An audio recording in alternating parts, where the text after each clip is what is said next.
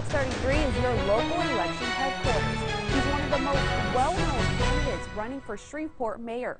Mario Chavez has served as the Caddo Parish Commissioner for District 10 since 2016. Now he's looking to become the mayor. Fox 33's Alexandra Meacham sat down with him to learn why. I can make a difference in the city that I live in, and I never wanted to be in politics. I own a business, I have employees, so I don't need a job.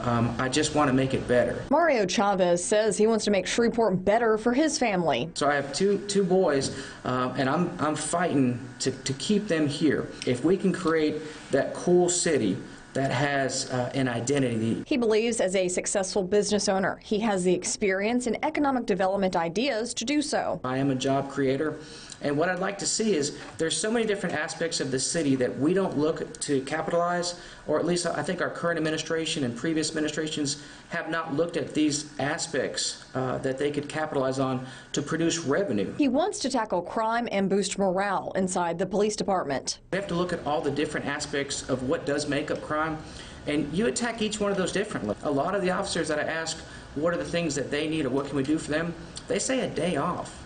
And it's surprising because I think a lot of them are tired. I think a lot of them are overworked and underpaid. Chavez changed from Republican to a no-party candidate. Politics is getting in the way, I think, of so many things nowadays. It's divided, and politics is really tearing relationships apart. Chavez says he's ready to lead the city he plans to stay in. I want this city thriving for everybody. And I think I have the experience to do it. For your local election headquarters, I'm Alexandra Meacham. We are your local election headquarters, and Fox 33 is hosting a debate with the candidates for Shreveport mayor.